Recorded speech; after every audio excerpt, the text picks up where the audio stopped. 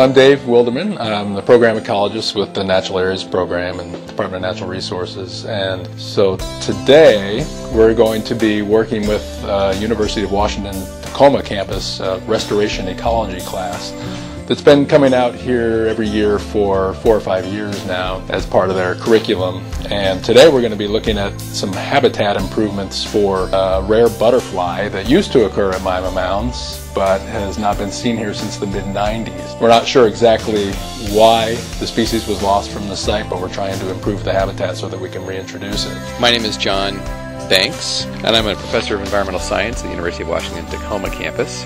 And we're here today working with Dave Wilderman to collect some data out on the prairies of the Mima Mounds Reserve. We've been fortunate enough to be able to work with Dave and others at DNR here over the last decade or so in association with a restoration ecology class that we offer as part of the UW Tri-Campus Restoration Ecology Network program.